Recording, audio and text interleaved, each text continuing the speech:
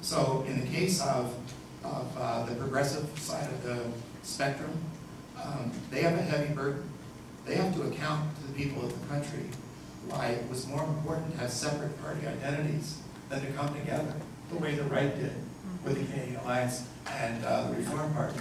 And if they did that, we wouldn't be talking about this tonight. But they didn't do it, and they have a lot to answer for.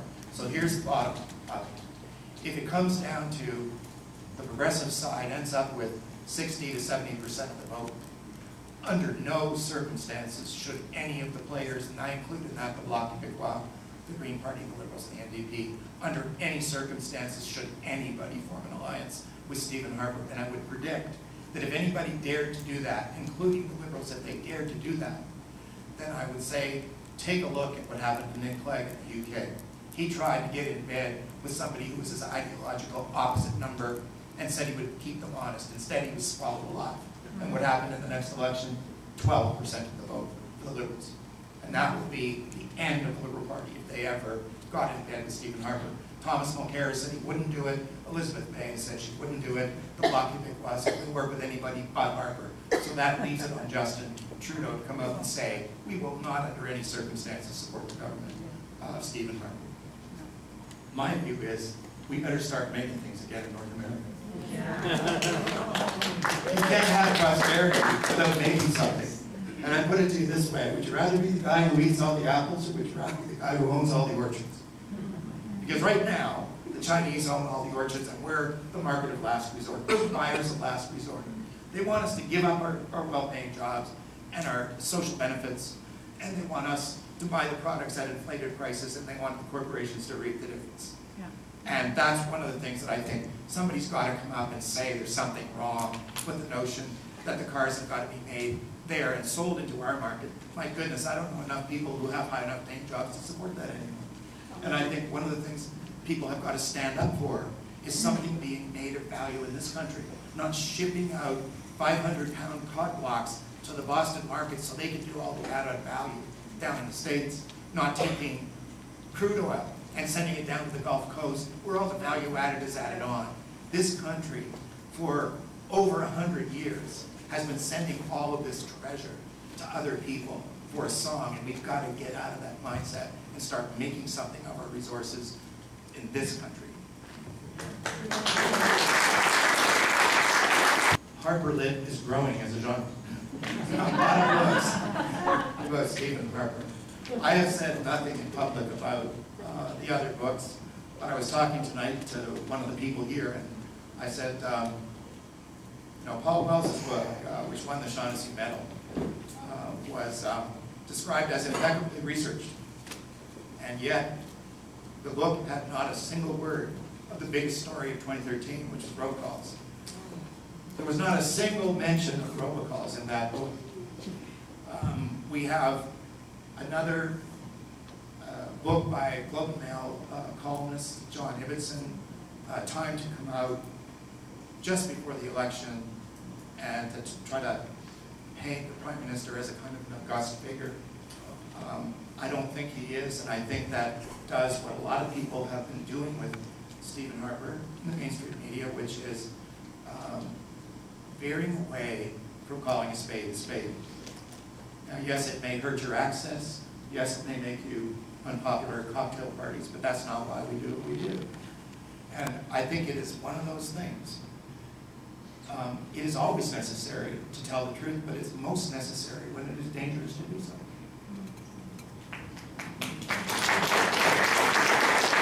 I think that the whole issue of immigration is just full of political manipulation. Everybody wants to bring the immigrants groups in, but also to remind them who brought them in. And I've seen it with every political party that's ever been in power. It's an important thing. One of the things I think cannot happen is we cannot start saying to the world, send us your brightest and best, and the ones, your doctors, your professional people. We'll just leach those out of your society, and then you keep all of those people that are going to be a social cost. This country used to be built on realizing that ordinary people, if they got a chance to unleash some potential, would take it. and they would do a great deal with it, right? Look at the 50,000 vote people that came in 1979 and what happened there. It's a marvelous success story. And they weren't all doctors and lawyers, and they didn't have piles of money in the bank to prove that they were bringing something to the country. It used to be what they brought to the country was their human potential. And that's what I think the policy should be based on. Their needs. I think we shouldn't turn our backs on refugees. I think there's a huge difference between immigration and refugees. This government is treating refugees like they're migrants, like they're some sort of a disease. 1,012 people, a promise of 10,000, never delivered. We did it 50,000 vote people in 1979 with Ron Adke as the immigration minister and Joe Clark as the prime minister. They took the view it was worth it, and I think that it's been proven that it was worth it. And what we're doing now is disgraceful. Yeah. The apocalyptic, why try? Well, I guess because the consequences of doing nothing is more of the same. That's essentially why you keep on trying. I seem doomed always to begin again. I finish one book and say never again. And then soon I'm at it again. And I think that the battle is worth it. Because if you don't stop people like Stephen Harper, if you don't show them you can't lie to us egregiously and have no consequences, then what you will do is turn lying into the norm. And then everybody will start to think that's how you do this. They'll copy the successful politician. They'll start doing his speaking lines, which some of them are already doing. So my view is, no matter how hard it is, even if there's just one or two of us, and we know we're right on something, you have to stand up to him. And the argument that they have all the power forgets the fact they're the temporary custodians of the power. The power resides in the people, and if the people get engaged, now let's face it, it's a pretty sad statistic. You realize that more people check their Facebook page than voted in the last election on a daily basis. Yeah. It's very sad. 61% was all we got in the last election. Many more people than that check their Facebook page. And we have to show as much interest in our society as we do in ourselves, or else we're going to, there's a great saying, if you don't take an interest in politics, politics will take an interest in you. And this guy is the living proof. Which ties to our next question, which is very simple. Is this the road to fascism? The classic definition of fascism is when there is no practical difference between business and government. I ask you, are we there? There is no practical difference between business and government. Who does Stephen Harper meet with on a regular basis? Remember when Chief Teresa Spence wanted a meeting? One meeting. She didn't get the meeting. And he made a big show out of not giving her the meeting. And the next day he met with 10 female business leaders in the PMO. Stephen Harper speaks to one group, and that is the group that represents the business elite. And I'll tell you something about the business elite that no one should forget. We've lived through a virtual hurricane of corruption in the corporate world. If you go back to Ken Lay, you go back to the Enron Corporation, Dennis Kozlowski, and all these people who stole and lied and cheated in Anderson Accounting, the corporations have nothing to hold their heads up over. And for someone to make the corporations the model of what we should be following, what we should be following in society, would be like making the carpetbaggers after the Civil War the model of what the South should have done. It's completely ridiculous. Who are the people on Harper's team that influence policy and decisions? Or is he the sole source for government direction? And the person is asking, specifically Jenny Byrne. Jenny Byrne and Ray Novak have worked for the Prime Minister since they were teenagers. They are robots. The reason they have value to him is they are extensions of Stephen Harper. The last thing Stephen Harper wants from anybody is independent advice. I spoke for the book with Garth Turner. And Garth Turner was called up on the carpet because he expressed an opinion in his blog. And Stephen Harper said, you know, Garth, I had something for you, but the last thing I need is a media star and a big mouth. So you're not getting anything. And the way Harper operates with people, Preston Manning said, Stephen's great problem is he thinks he's the only smart person in the room. Dimitri Soutis said, we don't do polling. We have Stephen Harper. We have the belly button poll of the Prime Minister. That's all we need. And he makes all the decisions. The omphalos of Stephen Harper is the font of all wisdom with these people. And no one dares to say anything because Stephen Harper, as Elena Georgia said to me, is the person who gives out things. So if you want to have a chauffeur-driven car, or get $15,000 added on as a parliamentary secretary, you do what Stephen Harper wants. The people who oppose Stephen Harper are the ones who, by a short route, find their way out of the Conservative Party. So the answer, essentially, to that question is there is no inner circle with Stephen Harper. There's just a dot, and that's him. Most of this question has been answered, but I think I can get a different question out of it at the same point. What do you feel would be a more truthful and accountable form of electing a government, and how do we hold our governments more accountable?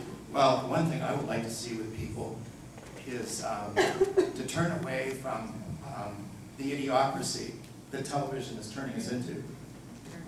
The programs that are just meaningless, garbage, steady diets of trivia and diversion, and get people interested in an old-fashioned thing called substance. I would like to see people read more or demand more out of the people they watch on television and current affairs than they're getting now.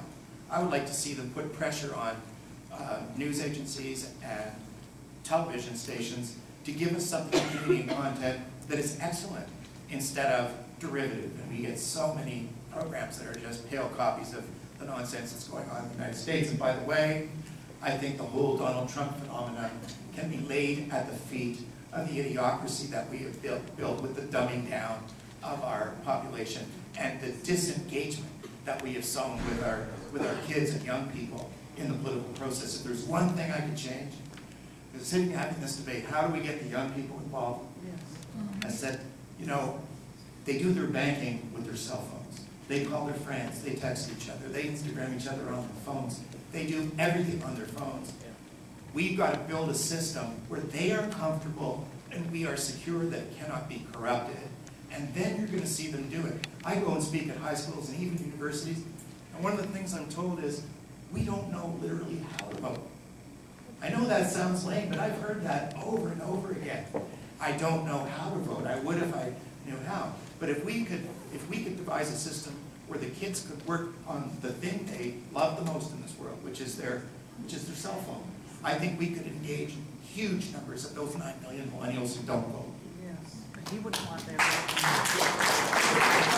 He doesn't want to hear from young people. No, he doesn't want them because 80% of them won't vote for him. Absolutely not.